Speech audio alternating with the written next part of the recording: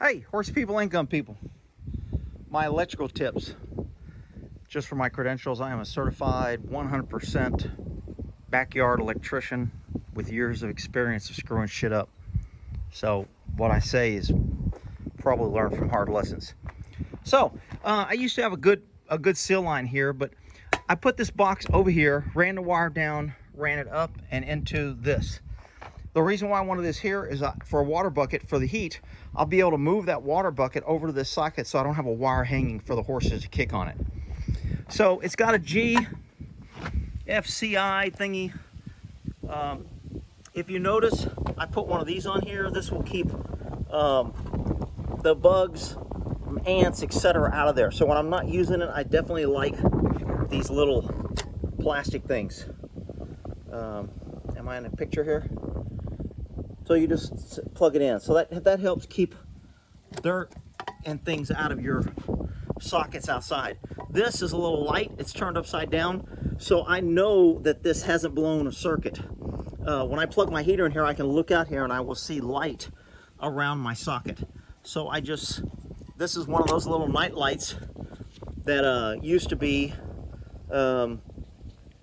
had a little shell over it, and it looked like a little shell, and you plug it in like this. So I put it upside down so the light comes out of the box and I know it's on.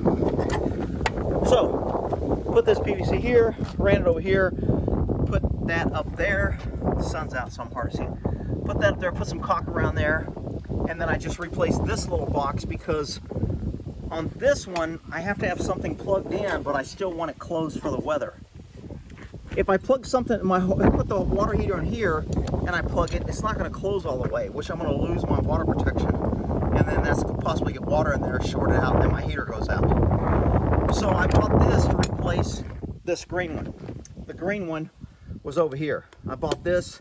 Now I moved the green from here over here. Because remember, before I put this pad in, my water bucket was right here next to the pole. So it was easy for me to put my bucket here and use this plug. Well, now, because of this, I want this under the cover. Sometimes when you put cover over water, it stops it from freezing. It definitely stops it from getting hot. So my water stays much cooler now and cleaner longer because the sun isn't hitting it. Hits it in the morning a little bit over here, it hits it in the afternoon a little bit over here. But for the hottest part of the day, it's under the shade. So this is more about electrical instead of horsey stuff. So this box was always getting dirty, ants, wasp nests, all kind of crap getting in there, and I didn't like that. So I really just gooped the hell out of this. This is on here with 2 long nails, but I just gooped it really good. That way water's not going to go in the back and possibly get in some of these cracks. I went ahead and gooped the little screw. This is a little plug screw that comes with it. I put tape on there, which you don't need, but I put it anyway. The plumber's tape. That'll help the water from leaking in. And then I went ahead, when I put this on there, I just rubbed a little goop over it to help even more so water doesn't drop down in there and short this out. Again, I'm not having my water heater in here. It's still a GCFI because it's outdoor, but I just got to get a little clamp here so Buddy didn't come over and open and stick his whiskers in there. And then I've got the wire coming in here. And then this box was always getting dirty stuff. So I put caulking on every little hole to where they've either screwed something or screwed out. There was a lot of little places. This was just a hole. They cut a hole and put a ground wire through. Actually, I think I might have did that when I changed this box. This box wasn't big enough. They put a little box in, they went cheap. And when I ran the garage over to here, I needed a bigger box. So this is the box that I put in. But it had all these little holes just from the factory, so you could change things. This had an actual knockout to where they knocked something out, so this is called a knockout plug. So what happened is they've knocked one of these out, was going to run a wire, and they changed it. And the reason why that's knocked out is when I had the professional electricians come over to plug in my generator, one guy put it in wrong, the other guy came back and goes, that can't be there, and he pulled it out. So he plugged that with one of those plugs. I went ahead and I caulked on the outside and on the inside. So any place you see caulk, hopefully this is going to stop, because every time I open my electrical box, there's wasp and dirt and all kind of crap. So then I went one step further. See this little foam sticking out here? I really got tired, so it's really a pain in the ass to open this. Let me open this up. Okay, so this little hinge here is nothing but a spring tension hook here, but it secures it pretty well. But I was always still getting bugs coming in this door. So what I did is I got some weather stripping that I put around my other doors, and I just stuck it around this edge here. This really made a difference in how hard and secure, but now bugs can't get into here, into the box. If they get into here, they usually go through these little cracks here on the side, and there was a big gap right up here. You can't see it because it's put that foam in there, but there was a big gap up there. And let me take this off and I'll show you the inside.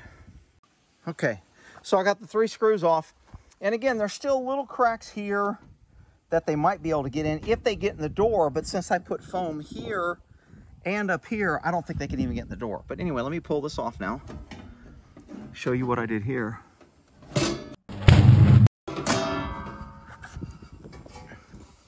Oh shit, something already fell off. This was supposed to be glued down right along here, and it's already come off, so that glue did not stick that well. Or I pushed it off. Yeah, it's not sticking real well. And I did clean this off. I could probably put a line of this goop here and there. So this is, check this out. This is the old stuff that never dried. This is like 4 days old. This is silicone that has gone bad. And when silicone goes bad, it looks like this rough stuff. Don't use it. It will not dry. So I had to go back and put regular silicone in here. So anyway, it looks like this piece might have fell off. Looks like another little piece fell off. I had one here and one there.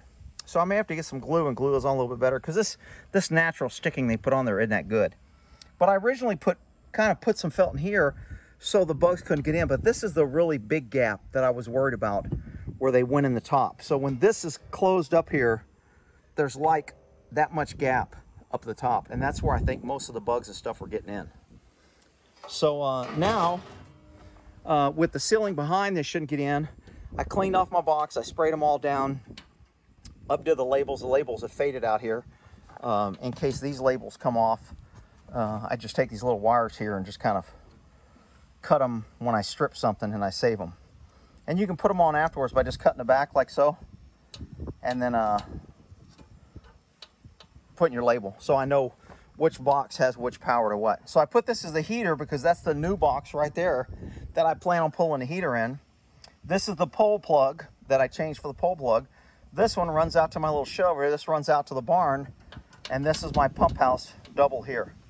And I think this is also the pump. Oh no, that's the barn. It was a double to the barn and a double to the pump. And then I have the shed, the pole heater, and that one. So this one still isn't used, and it's open. But this just really gets dirty. There was like cobwebs, and spiders build their nests. And if you ever go outside and pull open your box, it usually looks like shit. And I would come on here and clean this. You know, every time I go in here, I'm like, shit, this thing's filthy. So I'd clean it, and I'm like, damn, why does it keep getting so dirty? Well, there was a lot of little holes down here that weren't clogged up, which I clogged up now. So now there shouldn't be any holes down here that they can get in. I clogged up all these little filler holes. See this little screw? So now there's caulk on that. There's caulk on those screws. I say caulk, I'm just using regular silicone. So now all those are closed, and now I put this weather stripping here, which really makes a really great seal on this. I think this is where most of the bugs were getting in.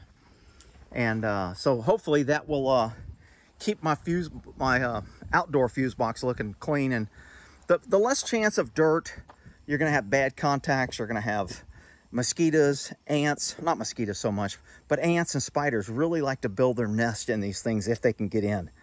And a lot of people will just pour ant killer at the bottom of these, so when an ant comes in, it'll kill it, but the ant killer dries out and it doesn't work. So that's kind of a temporary fix.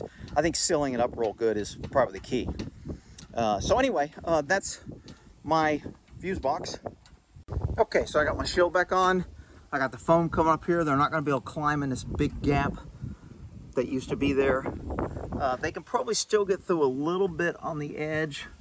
I'll check this after the winter and see what it looks like. And then in the middle of summer, I'll check it, and if it's kept the dirt down, or if I see openings, then I know I need to seal it up better.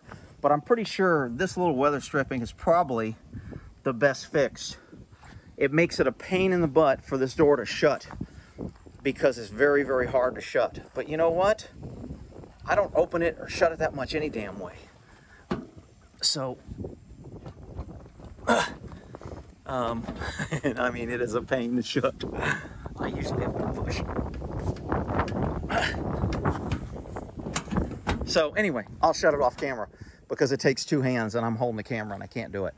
So because it's so hard to shut, I'm really thinking this ceiling right here is really doing a good job at making good contact.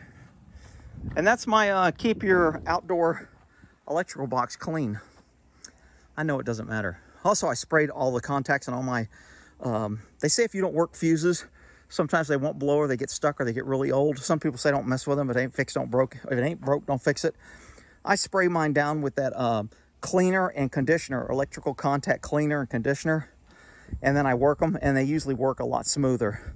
Because I want them to blow if something goes wrong. I don't want them to be stuck open because they've never been flipped for 20 years.